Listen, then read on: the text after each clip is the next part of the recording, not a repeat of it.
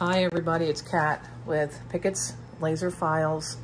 If you haven't heard of my group, I'm on Facebook and it's PICKITZ Laser Files.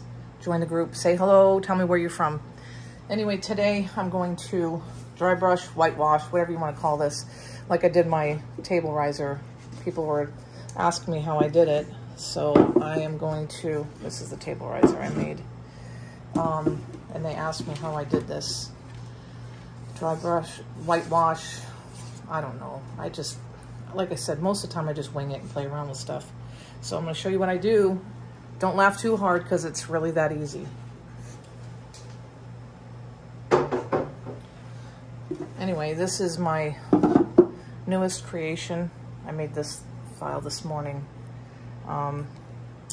It's just a little old style bench, and you actually can sit on this thing. It's pretty tough. But I'll show you what I do. I just have I don't know, got it from Home Depot a while back. And this is the apple barrel. I really like it because it's kind of thick, but you can use any kind of acrylic, you can use chalk paint, whatever. It's all the same technique. And I'll show you what I do. So I put some on there and I kind of take a little bit back off on a plate, paper plate, and then I just start having fun with it. Just, you can always take some of it off. If you don't like, if it's too much, then you just take a sander, and I'll show you, I got my little sanding block there. But this is it. It's just like, oh, you gotta love those little paintbrush bristles. Anyway, here you go. This is it. And I kind of go fast. And then just keep, there you go.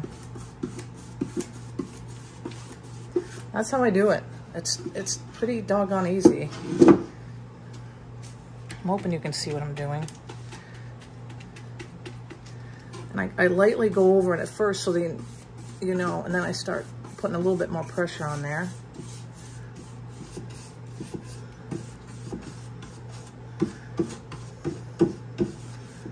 That's it. And don't overthink it. That's the key.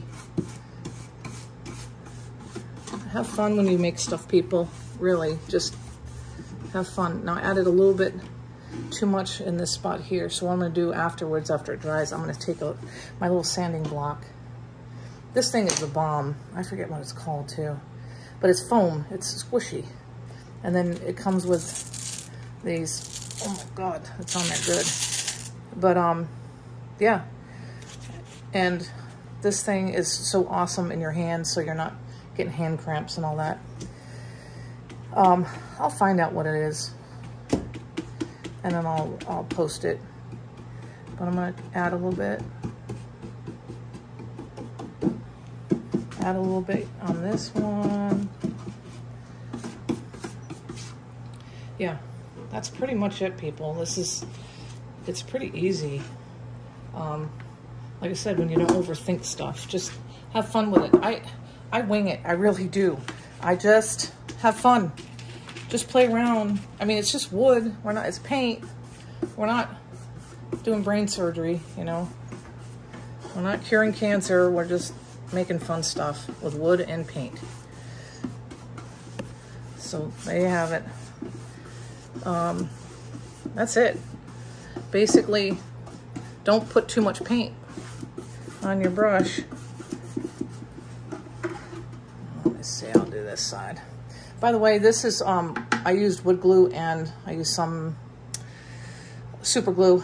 And if the glue gets on the wood, the stain won't take to it.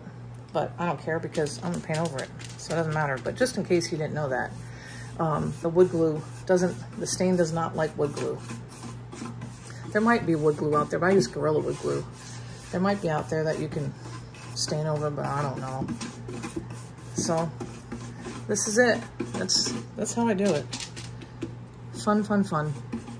Just a little bit here and there, just slap it on. I just slap it on.